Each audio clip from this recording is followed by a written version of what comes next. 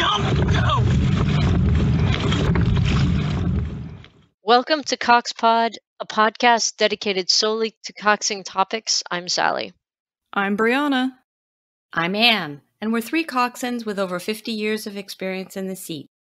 We learn a great deal by sharing with each other and want to foster a community that encourages skills development and discussion. We're happy you're joining us. This episode is all about steering. In episode 18, we covered stationary maneuvers. And in this episode, we are going to be moving into what affects the course of the boat as it's moving. So why do we care? Primarily because this is the number one skill that you need to learn as a cox, because if you don't, you are not going to move forward in your career. It is one of the aspects that coaches and rowers often comment on, and they really do expect coxswains to be able to steer the boat. And most people think you just need to go straight. How hard could that be? How hard could it be, Anne? It's not hard at all, right, Sally? I mean, most of us have either ridden a bike, pushed a grocery cart. Many of us have driven cars. So what is the big deal? Well, if you give me just a moment here, and yes, this is going to be a little bit of an exaggeration, but not a whole lot of exaggeration. The analogy I'm going to use is that of a semi, which some people call an 18-wheeler, some people call a tractor-trailer, but I'd like you to imagine this semi. And what I'd like you to next do is take the engine apart. And you're going to put pieces of the engine along both sides of this big vehicle. And while we're at it, I want you to realize that none of these engines actually is doing the same thing at the same time. And let's not forget that every single one of those little pieces of engine operates by voice command. So you have no way of directly controlling it. That's exactly right. So you've got all these little engines on both sides that are all a little bit different from each other, and in some cases in rowing, a lot different, but that's another point. Then what I'd like you to do is to take the driver, who, by the way, is sitting in the front of the cab in a very comfortable spot, a nice cushy seat. Oh, that's another topic too, talking about moving this person to the back of the truck and putting them in a tiny little seat that often doesn't fit or feel very comfortable. And now they're in the back of the truck. And oh, it gets better than that. They can't see where they're going because there's obstruction of the truck in front of them. But wait, it gets better because it's so simple, right? Everybody thinks it's so simple. Are you throwing in the steak knives now? Like, how can you top this? No, I can. How I can top it is now I'm going to take the main thing that makes this boat change direction, and I'm going to put it not at the front, but at the back, and better yet, it's the size of a credit card. And we're not done yet. The one last thing to keep in mind is that the road, so-called road that you're on, is a liquid medium, and often it is shifting. So not only can you not grip it, but it is shifting underneath this fantastic long tractor trailer.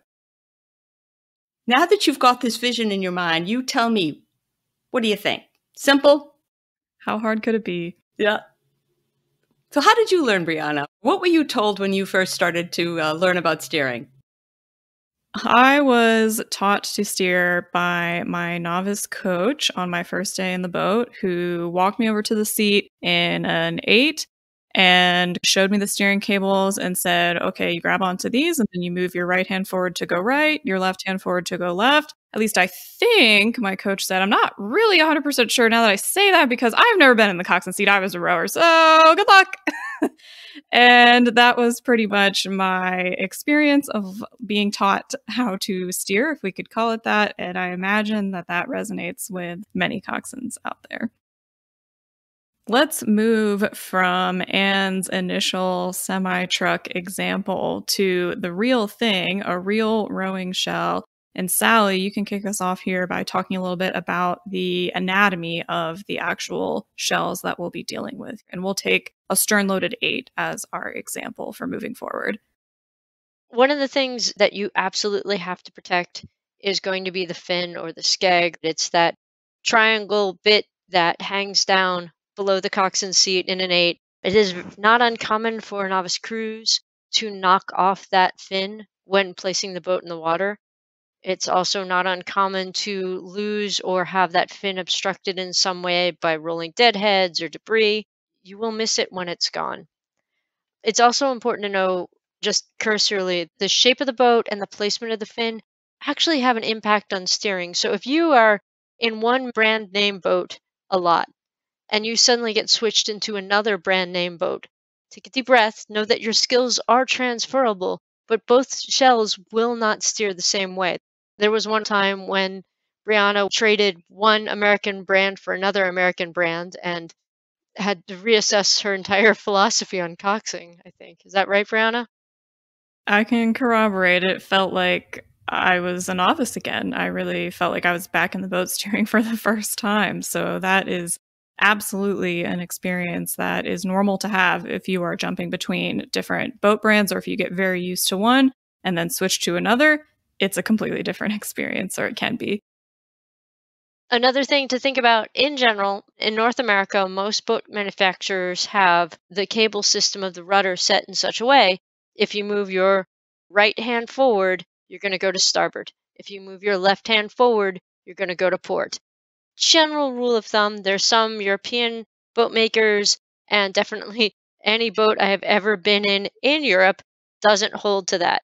But in general, for a novice, if you're just learning, just point in the direction you want to go with your hand on the steering, and generally that is the direction that the boat is going to go. Now that we've talked about the basics of steering, how do you guys hold on to those rudder strings? Sally, what I do is something I think I saw in one of the coxswain books that I have trained with. And I put my hands on the gunnel and I very carefully brace my hands there. Usually loop my fourth and fifth fingers around the gunnel. And then I move forward and back. But I usually have two hands on the strings. Let's call them strings. Some of them have little knobs on them, but some of them don't. I have my hands on the strings moving forward and back. What about you?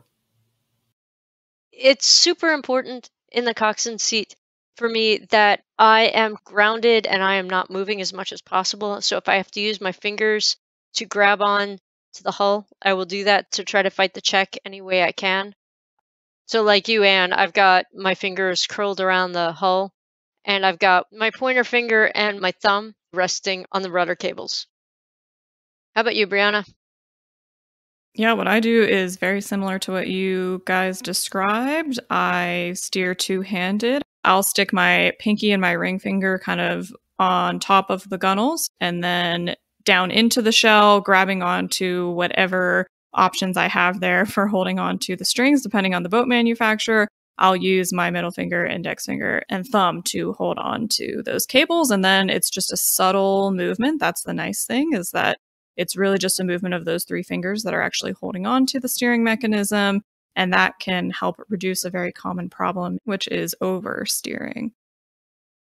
So while we're talking about our position with our hands, I do want to just point out that our bodies should be back and braced in the seat.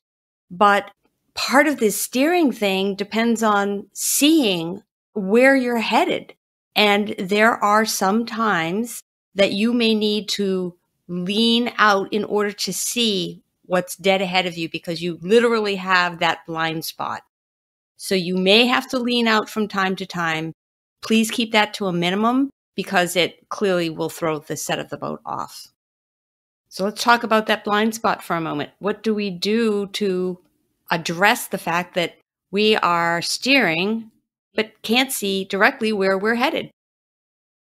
It's going to be a hyper awareness of the situation and where you are. So as you move closer to something, as I'm sitting in the stern of an 8, as I move closer, my visual field is going to decrease. I am going to have less understanding and visual acumen of what is directly in front of me. Versus if I am 100 meters out, I've got a better view of what's in front of me. And I just have to kind of pay attention to where the bridges are, where the rocks are, and plan ahead of time so that I am not right on top of them. I do my best to try to extrapolate what is in front of me by how fast we are going and where I am. I find it helpful to add on to that map of the terrain anything moving in the area that I may be sharing the body of water with. So if I see, for instance, a faster boat come up behind me, then I have to be always aware that that's now part of my mental map of the river as well, and keep an eye on, okay, that boat passed me. I'm starting to pick up speed a little bit. Let me just lean out or whatever I need to do to make sure that I still have tabs on where that boat is, or maybe it's gone. It's already moved far enough away or it's docked or whatever. So singles, larger boats, pleasure boats that might be out on the water, stand-up paddle boards, all the different things that could be out there interfering with your course. Try to keep tabs on those and know, if we're passing the dock for another boathouse, this is a place where many people launch. Let me just keep an eye out and make sure no one has just launched from here. That's kind of how I try to approach dealing with that blind spot, is making sure I note things when they are visible to me. And if I don't see them, that's when I'll maybe pop up onto the deck and look around if I need to, or lean out and just make sure I have tabs on where that moving object is. Since most of us don't have echolocation skills, when I am coxing alongside another boat, I find it very helpful to work off another coxswain because they can see in the front of my boat in places I can't. And so I will lean out to the other coxswain and go, "Hey, Anne, am I clear? Anne, am I good for the next 1,000 meters?" And Anne will say, "Yeah, Sal, you're clear." And I can trust that. So the blind spot is definitely a challenge when coxing. What are some of the other challenges that you guys encounter when steering this giant shell that's not like a car or a bicycle or something we're a little bit more familiar with? Yeah, when you're in one of those types of vehicles, it's very responsive to you immediately. You move the steering wheel or you move the handlebars, and the vehicle accordingly starts to move in that direction. When you're done with the turn that you intend to take, you right the steering and you're going straight again. On the water, it's not that simple. So the reality, and this is difficult to learn, it takes experience and time in the seat to feel this out because it's so unusual compared to how we're used to things operating when we steer them. The reality is that the boat is slow to respond and it's slow to stop responding to your steering as well. This is such an important thing to figure out to help remediate that challenge of oversteering that many coxswains experience when they first start out, or in my case, it happened again when I switched to a different brand of boat. It's important to remember that you're not going to feel or see an immediate response when you first move the steering cables. You need to give it a stroke or two to start to respond, and then the boat will start to move. And the other really important thing to remember is that you need to back off before your turn is actually complete. So if you're intending to move yourself from one point to another, your bow is going from one spot to another spot, you actually need to back off and reset that steering to straight before you are completely finished with the turn. And that takes a lot of time and experience to feel out, but at least being aware of that as a factor can help you prevent yourself from waiting until you're already finished with the turn, righting the steering, which would work in other types of vehicles. And then you're going to end up steering beyond the point that you intended. You're going to ratchet your hands the other direction, and you're going to end up just in this frustrating situation of ping-ponging around. So reflecting on the fact that the boat takes time to respond and takes time to stop responding is one way to start combating that oversteering experience that you may be having. I think the biggest change for me from riding my bike or driving my car is that the water is fluid and reactive. If I am trying to avoid something, I have to plan ahead of time because that boat doesn't move the same way my bike does. I can't just turn and go. You're going to have to be planning ahead of time to make this happen, that turn that you wanted, and then stop before you get there. So I'm 100% in agreement with you, Brianna. And when you say stop, what you're meaning is that you bring your hands back to the neutral position, which is where the actual rudder would be dead straight in the boat. There's often a mark on the steering cables or strings that indicates where that center position is. And so as much as possible, the goal is to have the steering in the straight position. However, that's really not steering. That's going straight. So why do we need to steer at all? Why can't we just get in the boat and just lock down that rudder and go straight all the time? Well, one reason that we might steer that is critically important to our job as coxswains is for safety purposes. So maybe something has appeared in front of us that's unexpected. Maybe it's a stationary obstacle on your body of water, like a rock or something that is always there that you're maneuvering around as just part of the course of your regular practice. Maybe it's something that is mobile. Maybe it's another shell or a person in some other type of watercraft that you need to maneuver around. Maybe it's a log that you can see that's above the water that you're trying to avoid. So steering is helpful for that purpose. We obviously have to move out of the course of those obstacles when they arise. Generally, we're steering because very few of us are blessed with a perfectly straight course of water that we can go out and conduct an entire practice and never touch the steering. That's just not how most bodies of water that we row on are made. So we're really trying to get ourselves from point A to point B.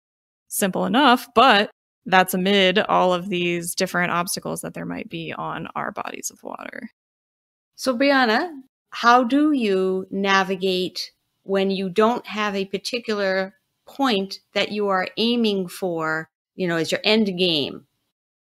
So the coach says at the beginning, I'll meet you down at the cove. And to get to the cove, you have to do a lot of steering. How do you navigate that and keep your steering on target? In most of the bodies of water that I have coxed on, I have taken the approach of steering more of a line. So that line is kind of following the shore, coming out for any obstacles as needed. But I will try to gauge it by keeping myself equidistant from that shore as I move along. And that's kind of how I'm gauging to make sure that I'm following the traffic pattern, essentially. You'll know the safe distance for your own body of water. Maybe you can get as close as half a oar length. Maybe you're a full oar length away. Maybe you're multiple boat lengths away from your shore. Whatever is appropriate for your body of water. I will kind of try to keep that distance the same. And by constantly adjusting for that, I'm able to follow the curvature of the river without veering into oncoming traffic. That's how I have approached that on a lot of bodies of water I've been on that don't have any obvious landmarks way in the distance to point at. So instead, I take this approach of following the curvature of the body of water. There's a similar situation when you are side by side with another boat. Sally, how do you handle it if you are out with another boat, another coxswain, and you guys need to stay together, but you don't want to crash with each other, you want to stay equidistant? How do you manage that? I try to stay in constant contact and communication with the other coxswain. And we try to do what I call picking points, where I find some light or tree far off into the bow of the boat that I can point on and hold on so I can go straight because I've got a fixed point that I'm tethered to. And then I call out to the other coxswain, hey, Breana, I'm pointed on the third light on the arch. And Breana goes, okay, I got the second light on the arch. And together we try to keep holding that. And if we drift far apart, I can say, hey, Breana, we're moving too far. I'm going to change my point.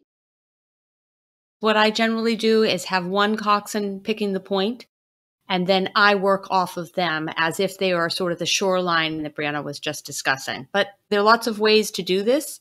That's just how I like to work that. So generally, we're steering to navigate our bodies of water, which are very rarely perfectly straight. And we may have additional unexpected steering on a day-to-day basis that's based on whatever mobile things are unfolding on our body of water. But no matter what purpose you're steering for, there are other factors that can impact steering, and we just want to give those a brief mention here so that you have them as part of the whole suite of things that you are considering as you're steering. Like we said, we're not driving on a perfect road, we're on water, and there are other conditions that can affect us. So wind is something that can affect you, and it could either be pushing you a certain direction that you aren't intending to go, so you need to counter that with your steering, or it might be supporting where you're intending to go and you need to steer a little bit less. Same can be true of current. Another factor to consider is the speed of the boat. That also impacts steering. A very slow moving boat is going to take a very long time to respond in terms of steering and might not even respond at all or not in a time frame that makes any sense. So for instance, maybe you've just shoved off the dock and you have rowers doing an arms only pick drill. That's not moving the boat very much. It's just a few people rowing arms only. And so if you have, especially if you have an urgent steering decision that you need to make, maybe there was a big log there that you didn't notice, then the steering is not going to be necessarily enough. Steering with the rudder, that might be a time that you ask a rower to stop rowing or start rowing, or you stop the boat and you make an adjustment and then you pick back up. So if the boat is moving very slowly, you can't expect your steering to be as responsive as when the boat is moving quickly. Would we be okay now if we took a slightly different approach and talked about some misconceptions that we might have heard from coaches or from rowers about steering? Because it's kind of fun to think about it that way. And I'm guessing that our listeners are going to recognize some of these well-meaning remarks related to steering. I'm going to throw out a first misconception that I heard and have read a number of times. It is steer as little as possible. Yep. We've heard that. Why is that a misconception? Even if it is well-meaning. So, as a coach, they have interpreted the rudder as a brake, and they see that every time you are steering, you are applying a brake to the hull. So, therefore, coaches and people who don't always appreciate what's going on in the boat will say, steer as little as possible because I'm putting in all this energy and effort into making the boat go forward, and you're just slowing me down. So as well-meaning as that might be, and how each one of us is committed, I know we are, to helping the boat go as fast as possible and not wanting to be that factor that slows the boat down, I'm going to toss out that I'm doing a lot of steering. And what I mean by that is I am almost always making tiny adjustments. So that is steering. Again, most coaches assume that the boat will go straight enough if you leave it alone. And this fallacy is something I, as a coxswain, have been fighting for the past 30 years because the boat doesn't go straight. You have 4 different engines on either side that are each pulling at a different rate and a different pressure, no matter how hard you try to unify them. You have wind and waves and currents playing on different parts of that 70-foot boat that's going to push the hull in certain places and pull it in other places. I know that there are monsters in the boat that will cause it to be unset, and that unset boat, that imbalance is going to cause it to list to port or starboard. So these boats, if you get behind them with nobody in them and push them, yes, they'll go straight. But there's so many different variables, and you as a coxswain are subtly correcting for all these variables so that you can, in fact, go straight. I will tell you that I am constantly steering. I am constantly adjusting my point. I try to make lots of small adjustments with the rudder versus large sweeping adjustments with the rudder because that can offset things. But I am constantly countering wind, and 3-seat overpulled this time but underpulled this time, and 4-seat is always skying and missing the first half of the catch. I am always adjusting for that to hold the line.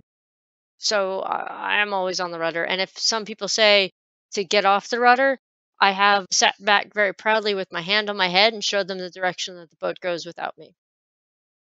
I really encourage people to try that exercise because I will third everything that has been said here. And from time to time, I've tried that just to see. And in the boats that I've been in, you are so quickly off course if you actually do what some people advise in the most extreme form of this comment to steer as little as possible. And if you actually try to set that rudder, even what is marked in your shell as straight, and you just let it go as the crew rows, you will not be straight for long, in my experience. So I, as both Anne and Sally have just shared, am also making constant anticipatory adjustments. You notice things getting out of whack as quickly as possible, and then within one stroke, you can get them back. But if you wait until things are out of control, it's going to take longer, and you're going to end up doing that fishtailing down your body of water. And these things take so much time. Just to be clear, this is not something that any of us learn on our first day and are flawless at. For me, it was a years-long trajectory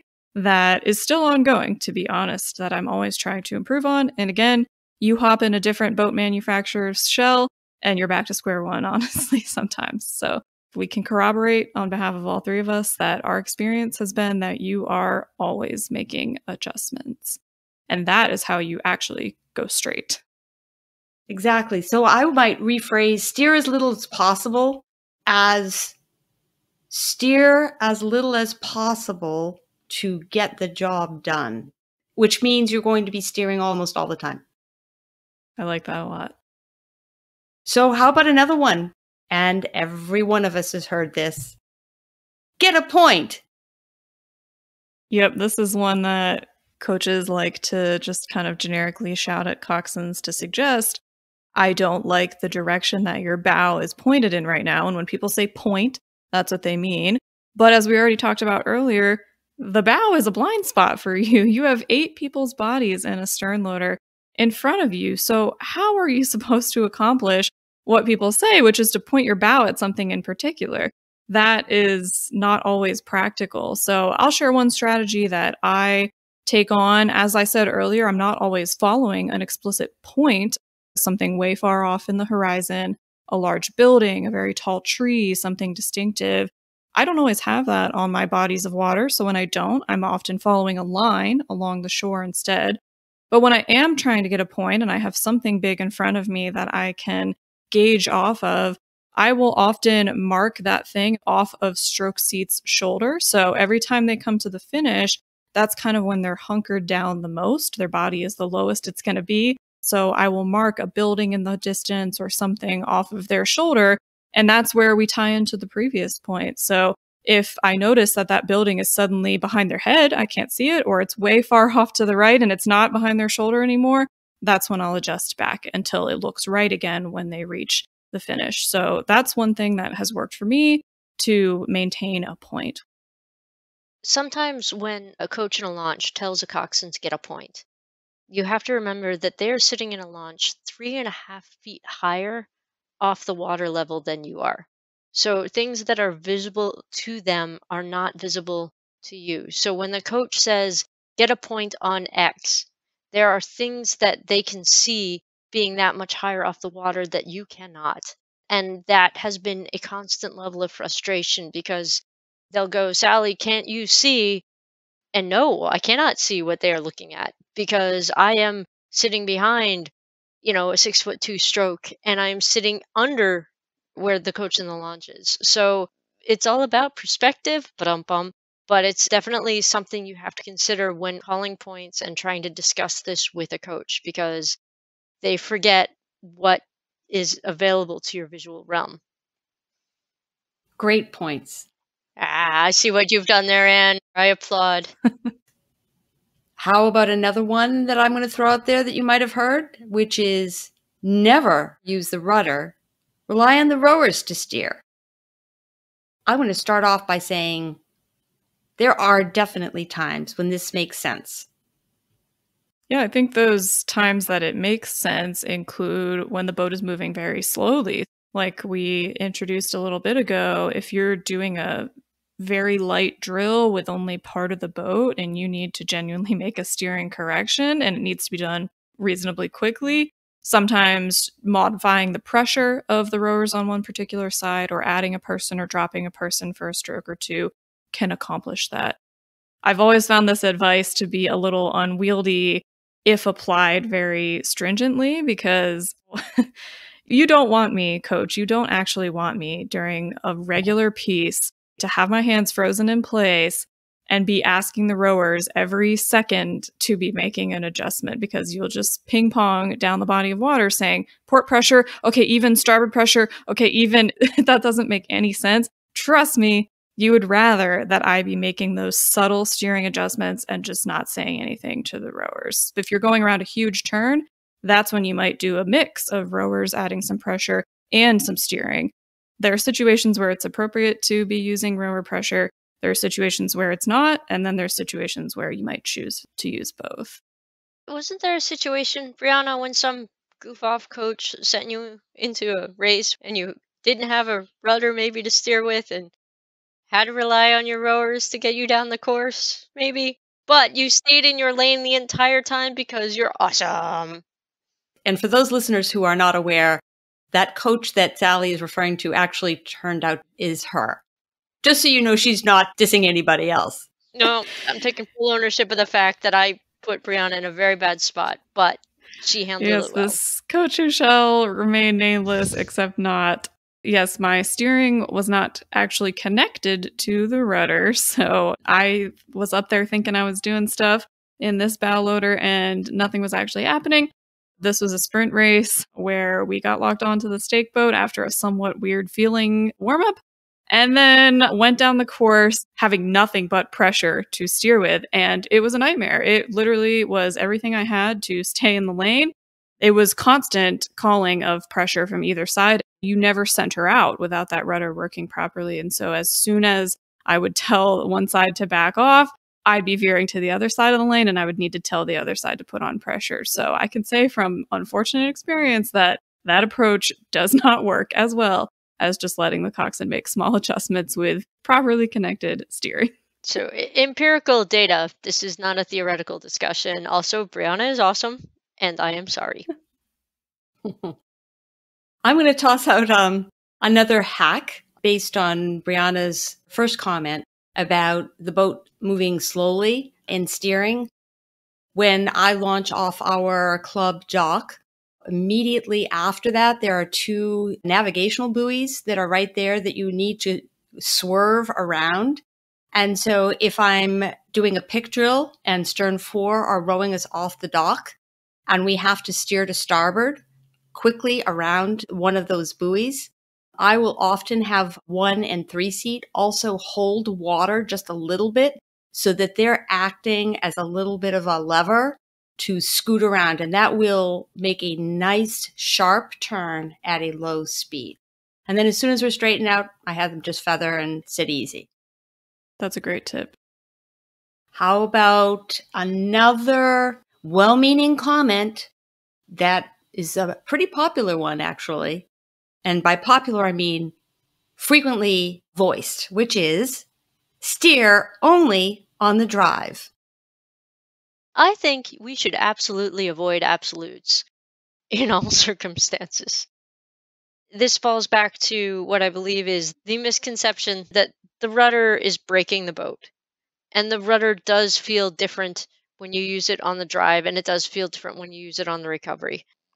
Different coxswains have different preferences, and it's hard to steer only on the drive because it's the short, segmented pulse. I'm going to just advise you do what you need to do to make those short, little, constant adjustments and worry less about falling into the rhythm of the stroke. Because there are times when you do need to steer on the recovery to counter somebody's digging, or there are times you need to steer on the drive to counter the power application.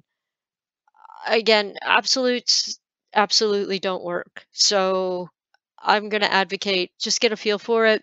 And if somebody tells you that, go, that's a really good idea. I'll try it next time. Try it for a few strokes and figure out what you really want to do. But then again, I chafe at rules, Brianna, and I like that advice, Sally, to respond to this by saying that you'll give it a genuine attempt. I have attempted in the past this pulse steering, as some people call it, and I found it to just be very erratic, very cognitively demanding, just very taxing, and not practical, frankly. I've honestly heard people argue both ways, steer only on the drive, steer only on the recovery, and I just find both of them to not make any sense in the context of the steering I've actually needed to do. So frankly, The way that I do it is simply by moving the rudder in the direction I want to go. I hold it as long as I need until I'm gradually moving it out of that turn. I make those movements gradually, but there's often times where I'm holding that rudder in its turned position for more than a stroke or two. And I think the reality as well is that most rowers are not able to perceive that anyway. Some who are very highly skilled absolutely are. And if you're in a boat like that, that might be the time to attempt that. And that might be all you need is some little adjustment that is very quick and you can pull every single one off only on the drive. But my experience, again, has been that that has not been a very practical way of steering. And I think many other things are throwing off the set more than me happening to be on the rudder on a recovery here or there. That's my take on that. I'm with you on that one, for sure. Why don't we toss out our final, often heard misconception, which is be sure to tell the rowers when you're steering. What do we think about that?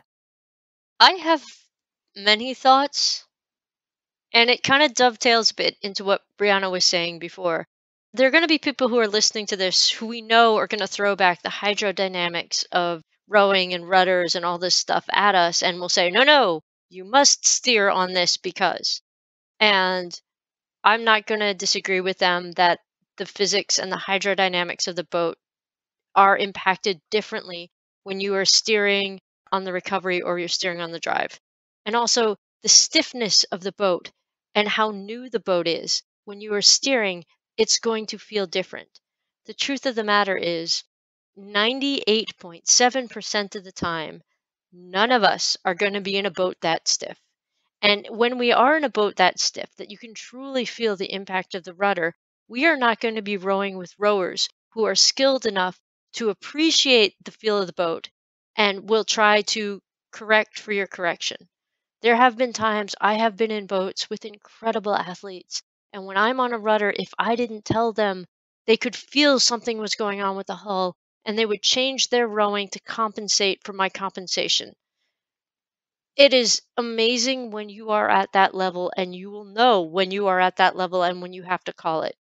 And you call when you're on the rudder, like Brianna said, when you're holding it for 2 or 3 strokes. But unless your rowers can understand what is happening, unless that boat is stiff enough to respond the way it should, it just becomes a distraction. That is my opinion.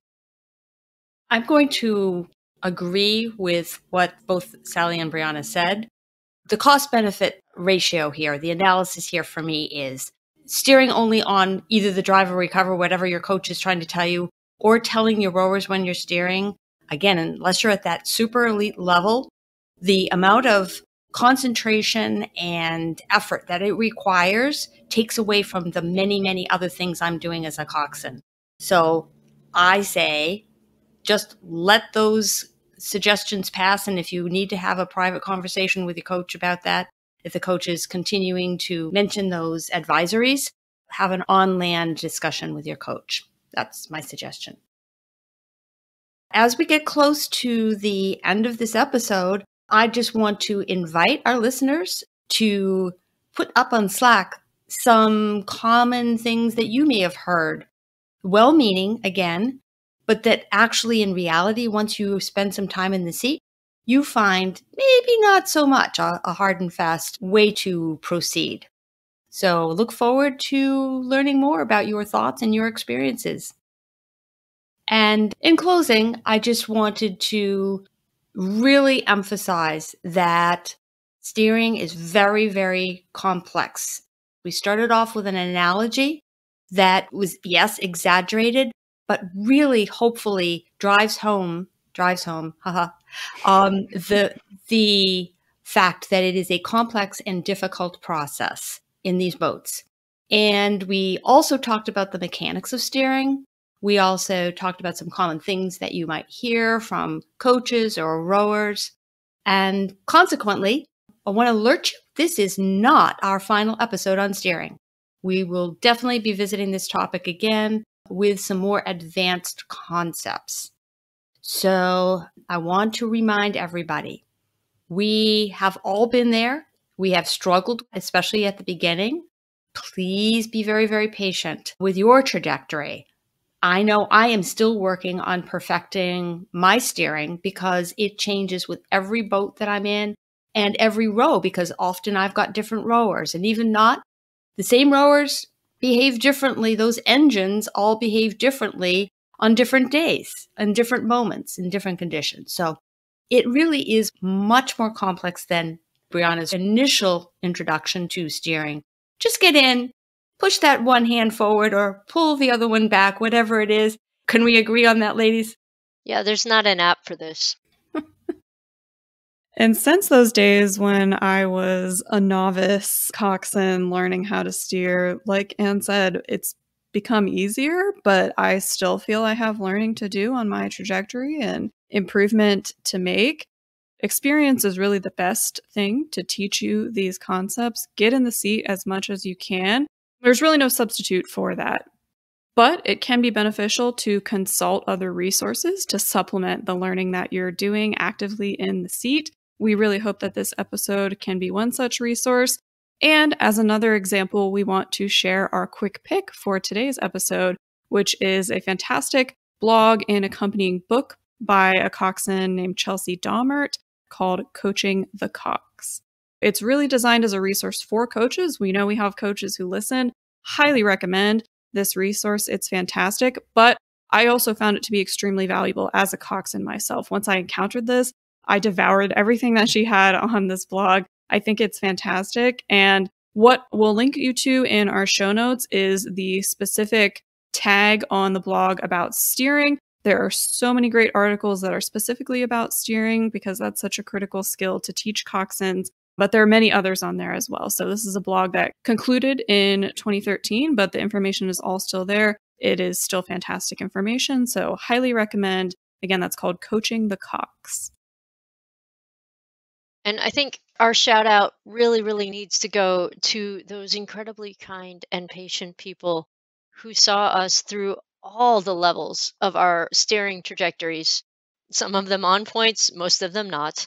And those people who still forgive us and help us through the mistakes that after 30 years I'm still making. Absolutely agreed. And as we finish up this episode, we want to thank you for listening.